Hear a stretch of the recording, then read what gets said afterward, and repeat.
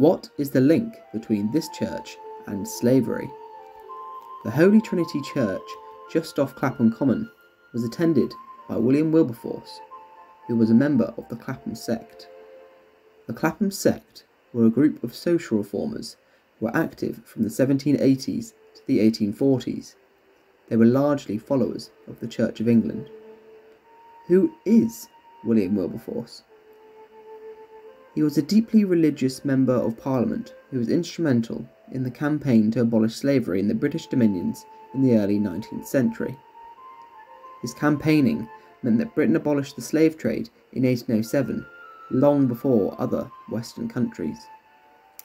However, this did not free those who were already slaves.